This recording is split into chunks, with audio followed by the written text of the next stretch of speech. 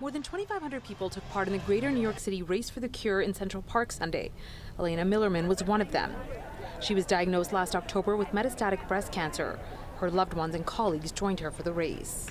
When I was diagnosed, I have to say that the thing that got me through it was my family and my colleagues, and having them be supportive of me during the journey was everything. So I'm glad they're here with me today. Suzanne Campbell was also there. She's a 12-year survivor of breast cancer from Mississippi and came to New York with her family for the event. The race also coincided with her 70th birthday celebrations.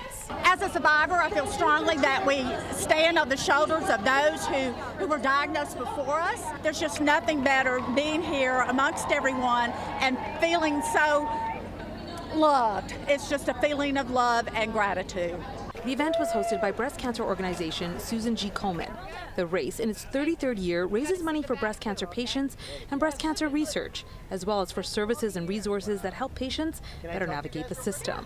We're here today to support our survivors, those living with metastatic breast cancer, and to honor those that we've lost. Such an important cause. We haven't been live since pre-pandemic, and we're so excited to have the opportunity to bring our one community together. One person, one team, $1 makes a huge difference. Ashley Ballard ran for her grandmother. She was my biggest support, and I don't know what I would do if she wasn't here today.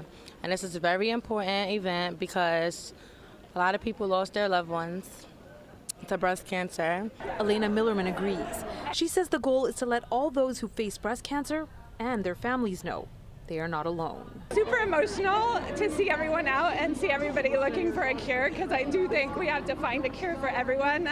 These racers add they will not stop fighting until there is a cure.